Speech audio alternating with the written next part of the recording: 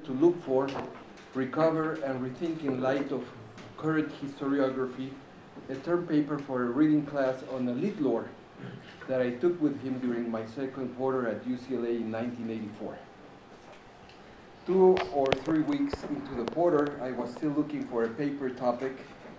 One day, as I was walking through the aisles of the university research library, I practically stumbled into the 2-volume autobiography of Víctor Manuel Villaseñor, Memorias de un Hombre de Izquierda, a fascinating but little-known figure in 20th century Mexican history.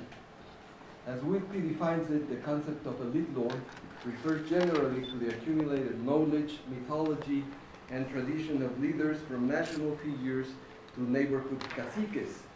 Elite lore concerns leaders' self-perceptions of the past, the present, and the future. These perceptions are integrated into a life history framework that is crucial to understanding how leaders participate in society. As elites construct a method of viewing the world, they begin to accept as truth many of their own assumptions and ideas.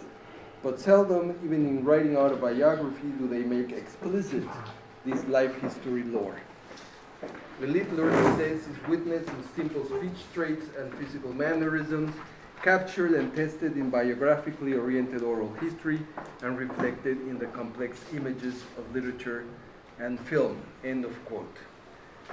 Other than the fact that it was an autobiography of a Mexican elite politician, I had no idea whatsoever how I was going to apply elite lore to the analysis of Villaseñor's memoirs. But as I advanced my reading of Villaseñor, it finally struck me. After resisting tenaciously for a few years in his opposition to what he considered the right-wing drift of the post-Cárdenas administrations of Ávila Camacho and Miguel Alemán, Villaseñor had joined the ranks of many leftists of his generation in surrendering to the priista authoritarian regime style of pan o palo. Se trataba, a mi juicio, de otro más vendido, cooptado, que claudicó, o como se dice coloquialmente, que chaqueteó. So my main point back then, in my days of casi radical graduate student at UCLA, was to prove that despite his futile efforts at self-justification or self-deception, Villaseñor had ultimately given up.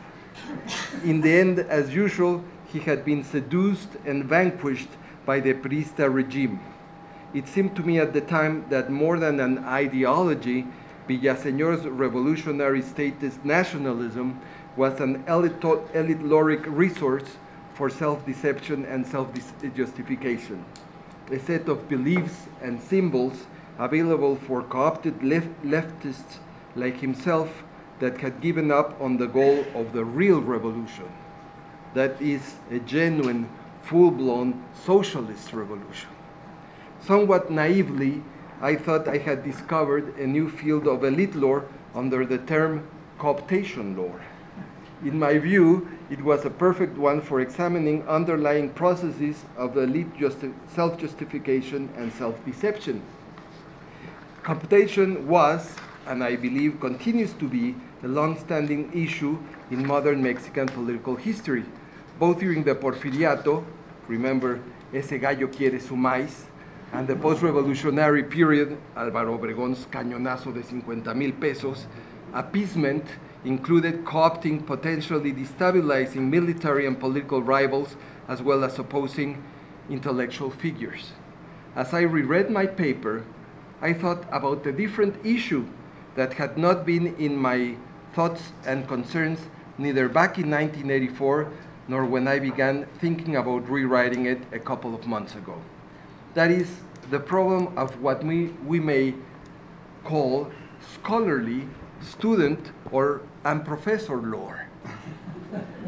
In other words, what I have in mind are the conscious but informal beliefs of the historian or researcher.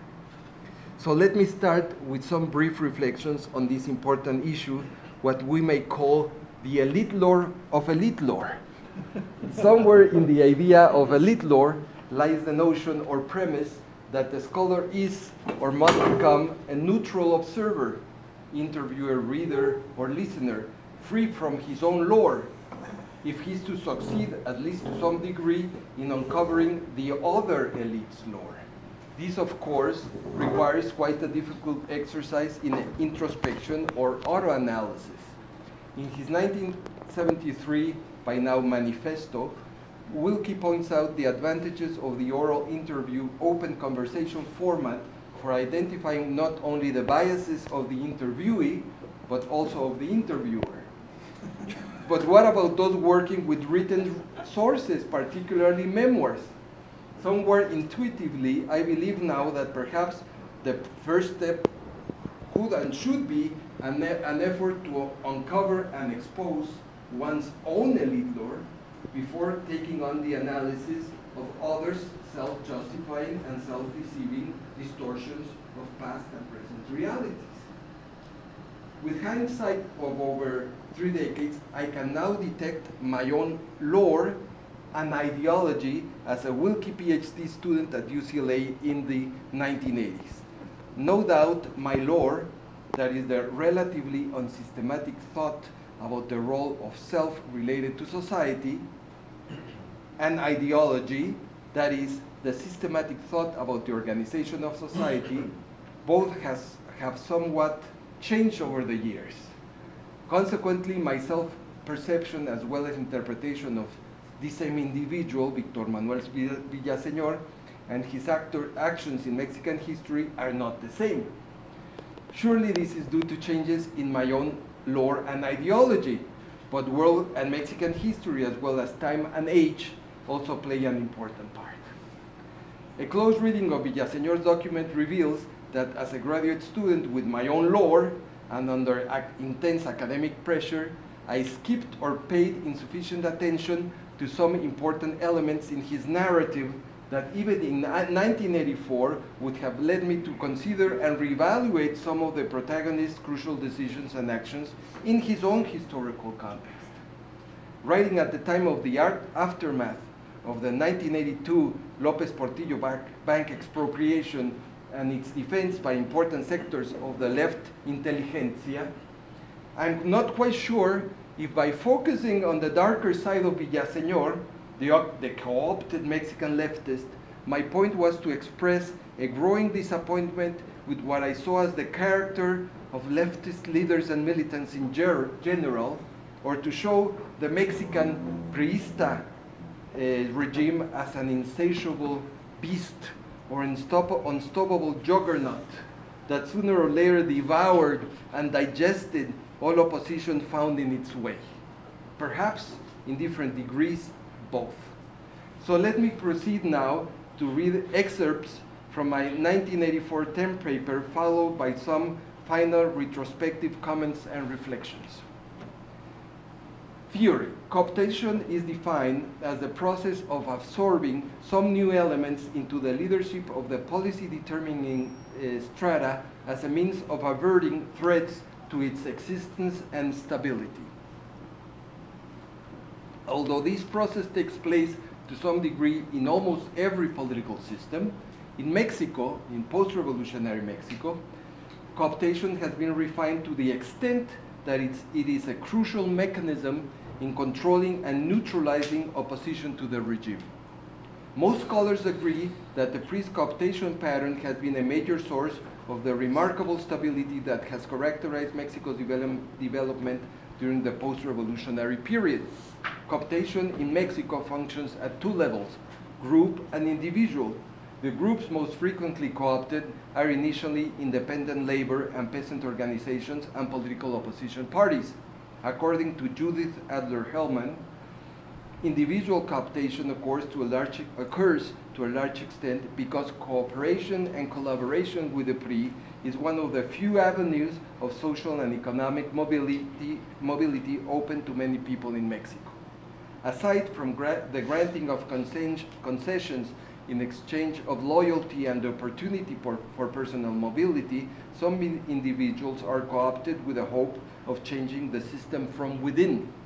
However, as Hellman observes, quote, most co-opted leftists who enter the PRI with the hope of burrowing from within are deeply frustrated after a relatively brief association with the inner workings of the government and party, and frequently find themselves undergoing a rapid change in attitudes and even in vocabulary.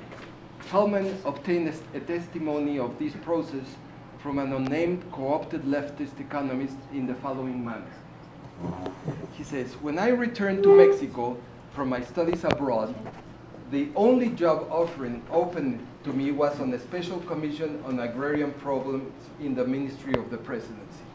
I reluctantly took the job because by that time I had a wife and 2 children to support and could not afford to fool around launching left-wing study groups and magazines. Naturally, I promised myself that I would do everything in my power to remain consistent with my ideals and to work for change from my position within the government. But very soon I found I was changing. Even my vocabulary and my way of expressing myself was altered. Rather than call the president Díaz Ordaz, I soon picked up the exaggeratedly respectful El Señor Presidente that all my colleagues used. My vocabulary soon filled with classic pre-rhetoric. We talk of the ideals of the Mexican Revolution and devoted service and self-sacrifice for the fatherland. I had the greatest difficulty in dropping this language even when I came home at night. I believe that nothing I was able to accomplish in 2 years at the Ministry of the Presidency changed government policy in any way at all. To pretend otherwise would be sheer, and this is the term he uses, self-deception. Most interested scholars have studied cooptation in Mexico by looking at the evolution of different opposition organizations. The process at the individual level, however, has not received sufficient attention. The analysis of an aggregate number of case studies of co-opted dissidents and opposition leaders would serve, in my judgment, to elucidate the complex interaction of objective or structural as well as subjective forces and processes involved in both individual and group cooptation. For instance, it is virtually impossible for most Mexican academicians and intellectuals to avoid being directly or indirectly associated with the government, whether as professors at the public universities, as researchers in a government-sponsored center, or as bureaucrats, funcionarios in the government itself. The need for employment and for a relatively stable source of income would act in these cases as an objective or structural force for cooptation. The changing values, beliefs, as well as the expected self-deception for ego protection in the individual being coopted would constitute the subjective part of the cooptation process. Evidently, an analysis of cooptation within the framework of elite law would focus primarily on the subjective forces and processes involved in individual cooptation. The study of cooptation law would include the following aspects.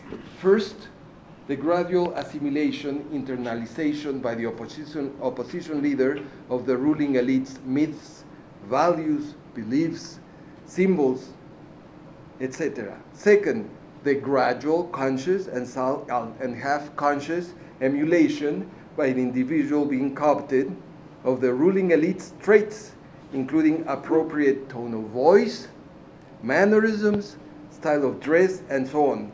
And finally, the process of self-deception to justify participation in the government and or abandonment of oppositionist positions for conformity, collaboration, and cooperation with the government. Roderick Camp's study of the elite lore of the revolutionary family is useful for the analysis of the transformation of the co-opted leaders' values and beliefs. One may assume that in the process of cooptation, the opposition leaders' values and beliefs increasingly conform to those of the revolutionary family. In dealing with this aspect of cooptation law, however, it is essential to keep in mind the distinction made between elite law and ideology as formulated by James Wilkie, Edna Monzon de Wilkie, and Maria Herrera Sobek. In other words, any study of individual cooptation should focus on the transformation of the co-opted leader's elitlore, that is his or hers relatively unsystematic thought about the role of self related to society, rather than, but also including, in some cases, ideology, his systematic thought about the organization of society. Test case.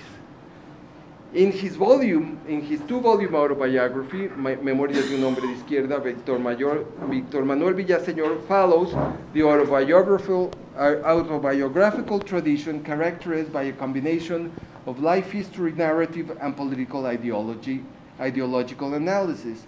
The Latin American political elites' disinclination for writing memoirs may be observed in Villaseñor's confession that he initially disliked the idea of becoming the protagonist of his own book. Nevertheless, the heroic myth syndrome frequently found in the memoirs of political leaders worldwide is also clearly reflected in Villaseñor's autobiography. In the prologue, the author justifies his work as a much-needed historical analysis of Mexico's problems and as an exemplary personal testimony for new generations. The task at hand, says Villaseñor, does not proceed from personal vanity as much as from a strong sense of social responsibility and national commitment. Víctor Manuel Villaseñor was born into a family of the Porfirian elite on 23 December 1903. Aware of the conservative and authoritarian character of the Porfirian regime, the Villaseñor family supported Francisco y Madero during the outbreak of the Mexican Revolution. His father, Manuel Villaseñor, a high-ranking government official during the Porfiriato, managed to join the emerging revolutionary bureaucracy. Salvador Villaseñor, Víctor Manuel's uncle, known as El Bolchevique, because of his sympathies for the Russian Revolution and Vladimir Lenin, served as federal deputy in the Mexican Congress during the Carranza administration. The Villaseñors established close personal relationships with several revolutionary leaders of the radical or Jacobin Carrancista faction, such as Salvador Alvarado and Luis Cabrera. According to Víctor Manuel Villaseñor, it was during this stage of his life that his awakening to Mexico's social ills took place. This process, Villaseñor explains, was largely a result of his direct exposure to the revolutionary ideas of both Alvarado and Cabrera, which he considers as one of the most influential figures in his early political and ideological development. Villaseñor attended the University of Southern California in Los Angeles from 1920 to 1925, and law school at the University of Michigan, Ann Arbor, from 1923 to 1925. Back in Mexico in 1926, Villaseñor followed his father's advice to enter the UNAM School of Law, specializing in the legal defense of U.S. investors in Mexico. After graduation, however, Villaseñor declined a job offer by the Electric Bond and Share Company and instead joined Luis Cabrera's law firm during 1927-1928 and participated in the workings of the United States-Mexico Mixed Claims Commission from 1929 to 1932. Villaseñor writes in his memoirs that this was one of the most crucial decisions of his life and that he never regretted not having worked for a national or transnational capitalist corporation. The Washington years, 1929-1932, had a major impact on Villaseñor's ideological development. During these years, he embraced Marxism as a result, this is quote, as a result of a profound psychic and intellectual reaction to the devastating effects of the crash of 1929 and the beginnings of the Great Depression in the United States. The course of Villaseñor's ideological orientation was also deeply influenced by his close professional and personal contact with the chairman of the Mexican delegation, Narciso Basols Batalla, one of Mexico's foremost Marxist politicians and government officials of post-revolutionary Mexico. He became a Stalinist during a lengthy visit to the Soviet Union in 1935. The appalling economic growth experienced in the socialist nation at the time when most of the capitalist world was under the severe effects of the Great Depression had a lasting positive impression of the Soviet economic planning system and state ownership of the means of production on him. After his return to Mexico, he worked for the Lázaro Cárdenas government as a high-ranking official in the Secretary of the Treasury, headed by his mentor Basols, and he served as president of the Mexican Society of Friends of the Soviet Union. During the 1940s, Villaseñor, intensely disenchanted with the changing political and ideological moderation of the Mexican government under Manuel Ávila Camacho, joined Vicente Lombardo Toledano in the formation of the Partido Popular. In October of 1949, he followed in Basol's footsteps, resigning from the vice presidency of the emerging left-wing party in reaction to the, quote, submissiveness of its chairman, Vicente Lombardo Toledano, to the reactionary policies of the Miguel Alemán government. After abandoning the Partido Popular, Villaseñor devoted most of his time to the Soviet-Mexican Institute of Cultural Interchange, but the Lombardista directors isolated and pressured him to leave. In brief, by the early 1950s, Villaseñor had been purged and ostracized from the Mexican official left and consequently from the national political arena. As he explains, he clearly sensed an overwhelming, quote, lack of political space and that all roads had been definitely blocked. Aside from political ostracism, Villaseñor encountered growing financial troubles resulting from a decade of political activities which yielded no income while facing the burdens of providing for his wife and 4 young children. Thus, he began looking for a sufficiently well-paid job that would allow him to ease these economic pressures without giving up his political and ideological convictions. In spite of the relatively favorable economic environment in Mexico for private investment during the 1950s, Villaseñor did not need to mediate for long in order to eliminate from his plans the possibility of joining the business sector, a step that would have implied in his words an outright betrayal of my most fundamental beliefs. After many days of arduous thinking, he finally reached what seemed to be a way, this quote again, a way out of his dilemma and the right solution to his personal and ideological troubles. He would become the manager of one of Mexico's strategic state-owned corporations. Following a cordial personal interview with President Alemán, Alemán appointed him as head of the National Railroad Car Company, Compañía Nacional Constructora de Ferrocarril, one of the 3 large factories under construction at the site of an emerging industrial town, Ciudad in the state of Hidalgo. In recognition of his managerial and administrative accomplishments, President López Mateos promoted him to the general directorship of the entire Ciudad industrial complex in 1959. Villaseñor remained in this position for another 14 years, until his designation by President Luis Echeverría as director of the National Railroads of Mexico in 1972.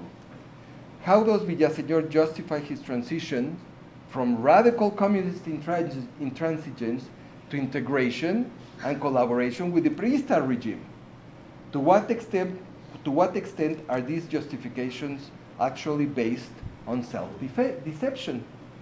In his memoirs, Villaseñor, fully aware of these important questions, asks his reader to make a conscious effort to judge his decisions and actions on the basis of his performance and achievements as director of Ciudad Sahagún, whether or not he betrayed his most fundamental ideological beliefs. Other less apparent forms of self-justification, however, are found in Villaseñor's autobiography. The most important of these forms of self-justification is more or less implicit in Villaseñor's perception and interpretation of the role of the state-owned corporation in 20th century Mexican development, in tune with official revolutionary nationalism, statist leftists usually have considered the state-owned corporation and the expansion of the public sector as a nationalist panacea for the country's developmental problems. In view of some of these advocates of state control of the economy, each expropriation, nationalization, and the establishment of a government-owned corporation has been and will be a victory over economic imperialism, the private sector and capitalism, as well as a step forward towards socialism in Mexico. This notion can be traced back to the Cardenista oil expropriation in 1938 and became entrenched in important sectors of the Mexican left. The strength of statism in Mexico can be witnessed in the initial enthusiastic response of some intellectuals and politicians, both priistas and anti-priistas, to the then recent nationalization of the banks by President López Portillo, a clear manifestation, I wrote, of their short-sightedness and indiscriminate consent to state control of the economy. More recent illustrations can be found in their intransigent opposition to the privatizations of banks, telecommunications, steel and railroads, and of course, in their militant defense of Pemex. Holding a Manichaean view of the history of economic development in post-revolutionary Mexico, Villaseñor contends that this history has been mainly characterized by a continuous conflict between two irreconcilable forces. That is, between those in favor of the expansion of the public sector and state control of the commanding heights of the economy on the one hand, and those opposed to the expansion of the public sector and in favor of privatization and the country's domination by foreign and national private capital on the other. Villaseñor argued that this clash does not take place within Mexican society at large, but also within the government and the ruling party. He believed that as director of Ciudad, his role was to demonstrate that state-owned corporations can be efficiently and honestly operated, thereby bolstering the cause for nationalization and state control of the economy, which in turn would contain the expansion of transnational and domestic private capital. For this reason, he referred to the industrial complex as, quote, his humble trench in the struggle for the socialist nation. Scholarly studies tend to negate Villaseñor's rather polar interpretation of the relative roles of the private and public sectors in Mexico's economic development, concluding that in general, the private and public sectors have been complementary rather than competing in Mexico's development. As Raymond Vernon aptly explains, the dispute over state corporations, or the disputants, have turned more on issues, this quote, have turned more on issues of ideology and on systems of values, implicit or explicitly stated, than on questions of historical fact. Adding that although, quote, frictions, suspicions, and uncertainties exist, they are not so great as to paralyze participation by either sector. Adding that it would be wrong to think of Mexican private enterprise as belligerently arrayed. So, given time limitations, I'm gonna kind of skip some things and just come to the conclusion of my 1984 paper and my current reflections on it, okay? So, in sum, I write, it is clear that Villaseñor's self-vindicating contention that he remained loyal throughout his life to his most fundamental ideological beliefs by never working to either foreign or domestic private capital is to a considerable extent a result of self-deception for ego protection. Mm-hmm. Likewise, Villaseñor's perception of the establishment of state-owned companies as proceeding mostly from Mexico's regime surviving, however weakened, revolutionary nationalism and as a victory of the Mexican state over domestic and foreign capital is at best subject to important qualifications. This distortion of the Mexican political and economic reality must be understood as part of a co-opted leader's self-justifying and self-deceiving efforts. Okay, so, well, so much for my 1984 paper.